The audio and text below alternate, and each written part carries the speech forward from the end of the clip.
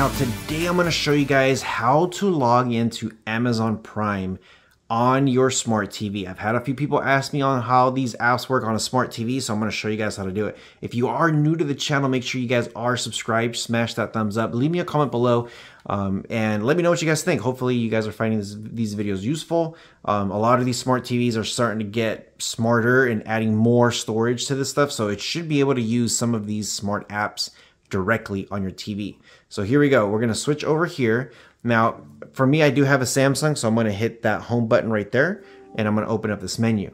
I'm going to come to the far left and select apps. Now, give it a few seconds. You're going to see the little scrolling bar. You're going to get some stuff here, and then just start scrolling down.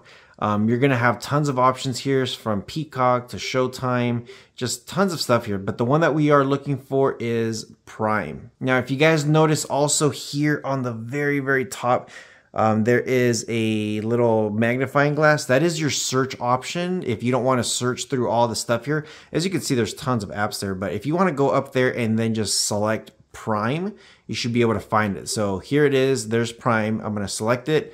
Where it says open for me, it's going to say install for you. So make sure you do select install. Now, when you select it, go ahead and open it up.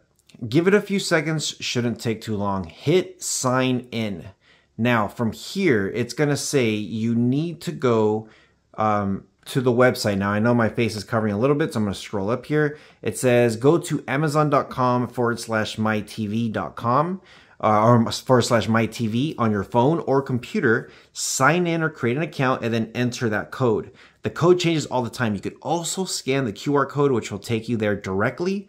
Very, very simple and easy. Now, if you want a new code because that code's not working, just select get new code and that code's going to switch. That code's constantly going to change and constantly going to be different for everybody. So even if you try this code that you see here, it's going to say, what's your login?